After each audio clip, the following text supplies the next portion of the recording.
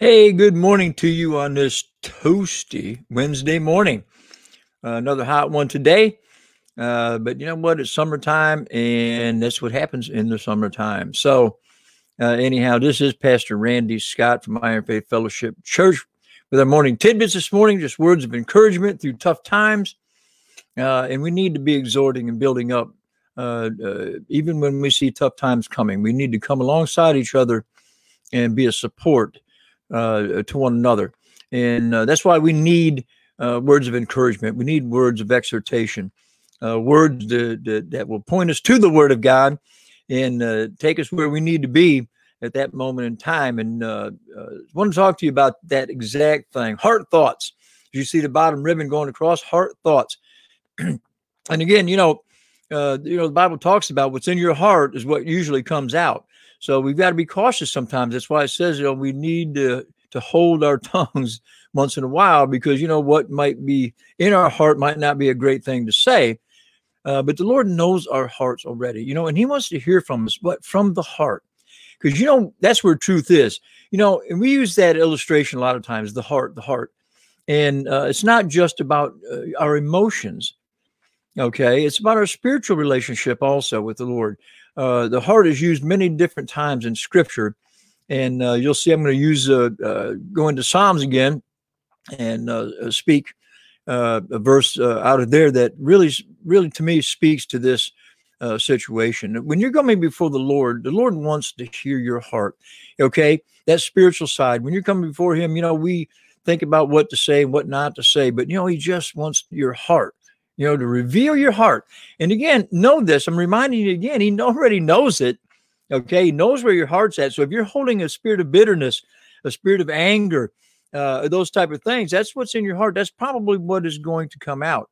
And sometimes even then we need to talk to God about that, let that heart flow out. So it kind of cleans things up a little bit and puts us back in the right perspective. And again, a right relationship. I love that part about that part in our communion where it says to examine ourselves. We need to do that when we come before the Lord anyway. We need to examine ourselves to make sure that we're coming before Him in a right manner, or to coming before Him to repent of some things, take care of business, and just reveal our heart thoughts, because that's a more intimate place. That heart illustration is a very intimate place.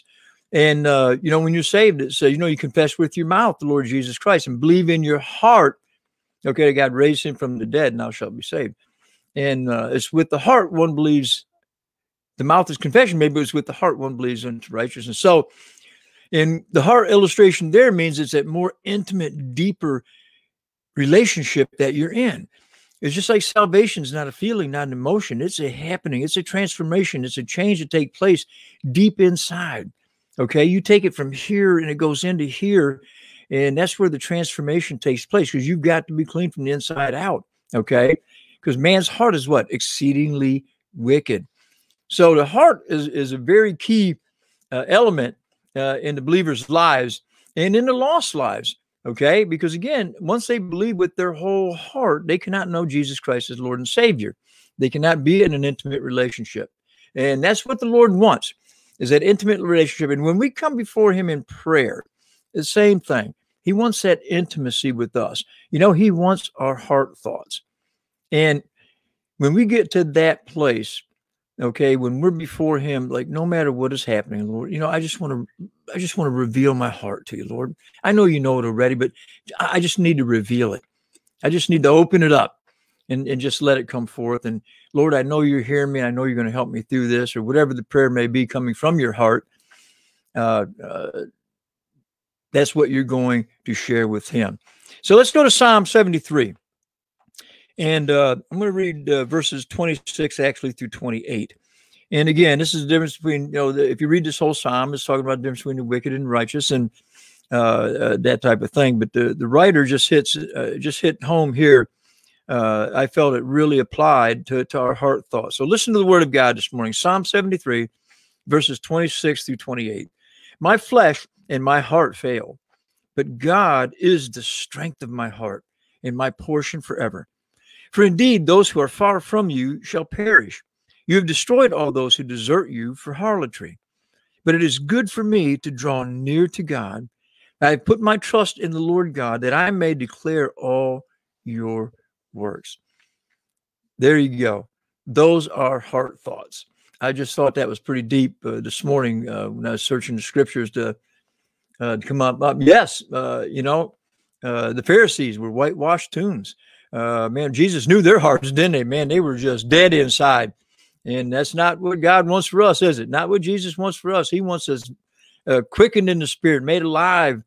And he doesn't want us walking around like we're tombs, dead to the world. So heart thoughts, make sure we bring our heart thoughts to the Lord, and he wants to hear those things. And he wants that intimacy with all of us. So good morning, everybody. We'll take a little time. Hey, Cheryl, Charlie, good morning. Good to see you. Mark, Brother Hubert, how you doing? Facebook users, I don't know who that is. Might be Yvonne, might be Margie. But anyhow, someone's there. Mark, yes, bless you and keep you. Make his face shine upon you. Be gracious to you. The Lord lift up his countenance upon you and give you peace. Amen. Thank you, Mark. That's always encouraging words there from the word of God. Let's pray. Father, we thank you for these morning tidbits. We thank you that we can taste and see that you're good. Father, even when we see troubled times coming our way, Lord God, we need to be building each other up, exhorting one another, encouraging one another to get into your word, to spend more time with you, Lord, to build that relationship with you, Lord, to be discipled, to become into a deeper relationship with you. Father, that our heart thoughts are so wrapped around you, Lord, nothing can break that down. So, Father, I pray that our emotions don't control us, but, Father, that our spiritual life takes over. So help us, guide us, Father, as we bring our heart thoughts to you this morning, that we lift up those that don't know you as Lord and Savior, that they would take that time right now to confess with their mouth, but believe in their heart, deep in their heart, deep in their inner being, that they would be changed, transformed, and renewed to know you as Lord. Father, we thank you for this is a day the Lord has made. We'll rejoice and be glad in it. And we say this all in Jesus' name. Amen. Amen. Okay, guys, I have a funeral to go to tomorrow morning, so there'll be no morning tidbits tomorrow morning. But Friday morning, I will be back, Lord willing, at 10 a.m. for morning tidbits. Love you guys. God bless. Don't stress. Give God the mess. He'll take care of the rest. And we'll see you Friday morning, 10 a.m. for morning tidbits. Bye-bye.